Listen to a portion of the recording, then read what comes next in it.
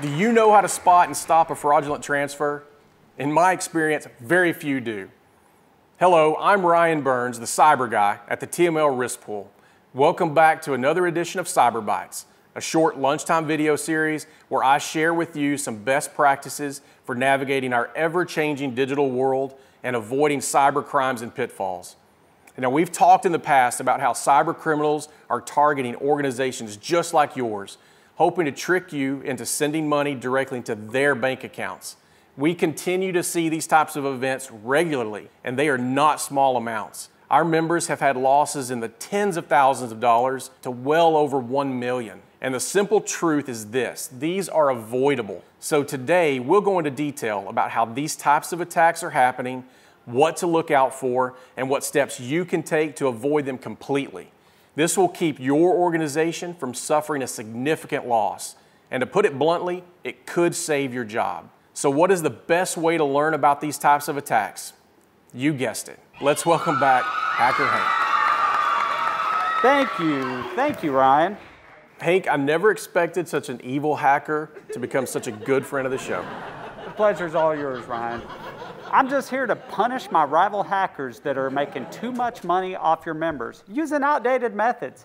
It's been working since the new kids hit the block, and they've just got to stop. Both the methods. And seriously, boy bands? Not a New Kids fan. Ryan, if you could see the scowl under this mask, man.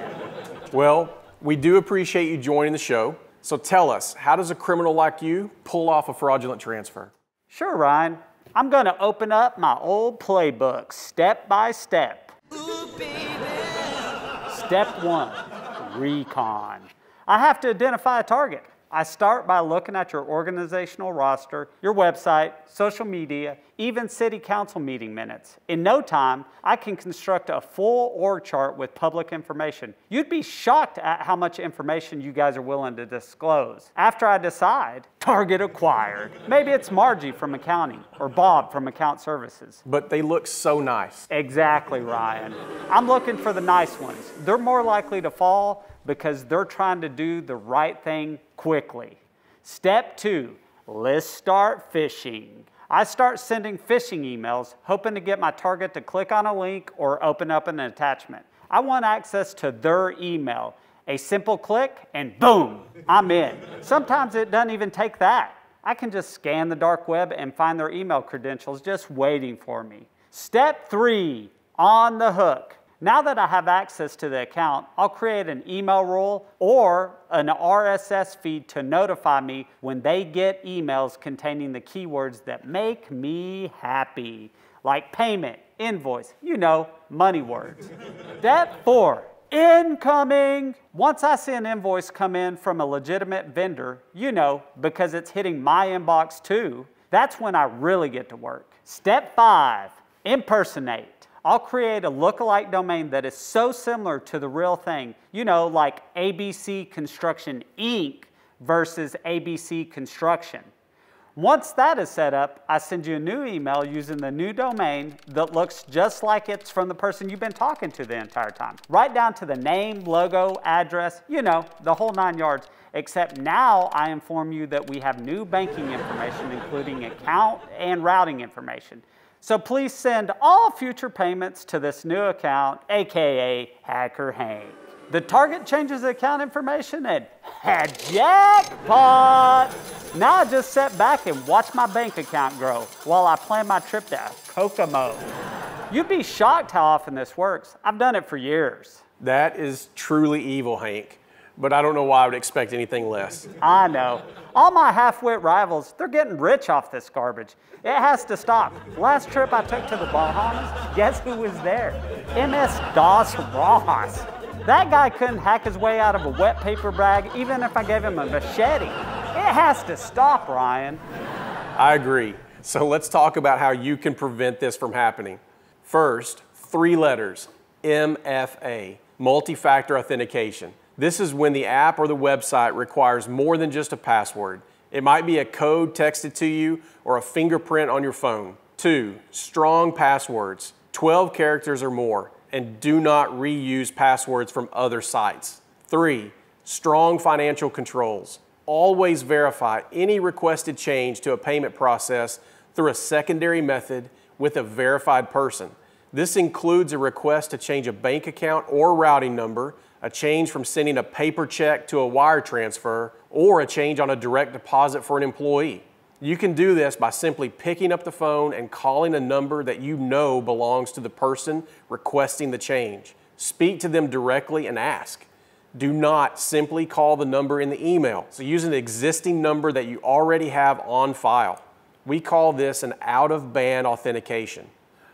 4, train your employees, not only on your financial policies and procedures, but also on how to identify phishing attempts. The best way to do this is by starting a simulated phishing program where someone at your organization gets to pretend to be a hacker. I even have a mask for when I do it.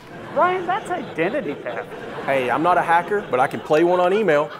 That's criminal. I'm proud of you.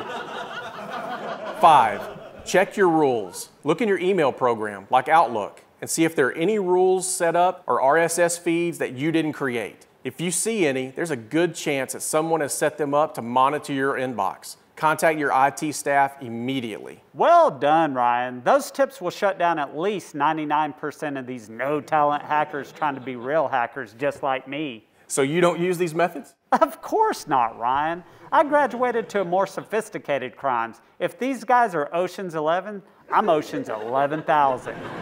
Well, then humor us and share your method. You really want me to spill my secrets? Not gonna happen. But I'll give you a few more amateur methods my cronies use. Method 2. What's good for the city is good for the vendor. And by good, I mean very bad. Sometimes hackers like to mix it up and use the same method but with vendors instead. Because guess what? The vendor's probably doing business with a whole bunch of organizations just like yours. So I'll get in their email box just like I got into yours. Then I'll send out emails from their account asking you to change banking information.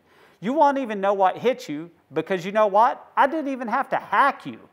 And the email is coming straight from the vendor that you have already been emailing with. I would like to say that I'm surprised by all of this, Hank, but I know you too well. But what does surprise me is how many times this works. And we can stop this slightly different type of attack almost completely by using a method we just discussed a moment ago. Out-of-band authentication. Verify all requested changes to a payment process using a secondary method. Again, if you get an email, make a phone call to a verified person at a verified number. The vendor will quickly know if they sent the email or not. And this simple step can help you avoid a 6 or even 7-figure mistake. And never accept an inbound call as the verification method. It must always be initiated by you. Now, Hank, all of this seems like a lot of work. I thought you said you like to work smarter, not harder. That's not hard, Ryan. But you know what's even easier, Ryan? I won't hack anybody at all. I'll just find a vendor that's doing business with a bunch of different organizations, you know, like your members. I'll create a spoofed email with a lookalike domain, like I mentioned earlier.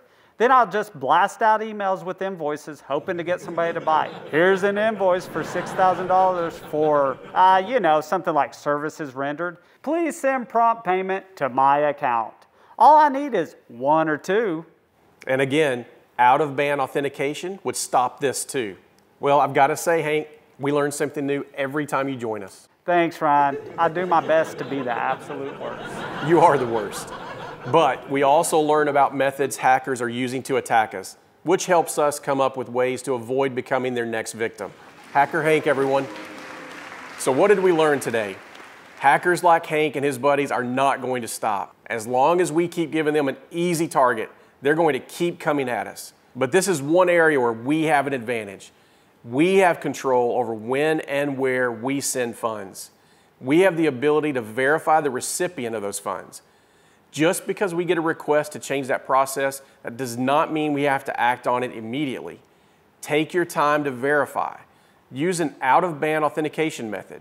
Have a second set of eyes and approve all electronic transfers. Take your time. Taking these extra steps can be the difference between sending a successful payment or losing hundreds of thousands of dollars or more. Your job. Does this process take a few extra minutes? Yes. But so does going to your managers or to your counsel and explaining why your organization just lost a ton of money. So if you want more information on what your organization can do to help avoid this type of loss, or you have any cyber-related questions at all, please reach out to me. Let's keep Hacker Hank and his buddies out of our inboxes. That's all for today. Thanks for joining us, and we'll see you next time on Cyber Bytes.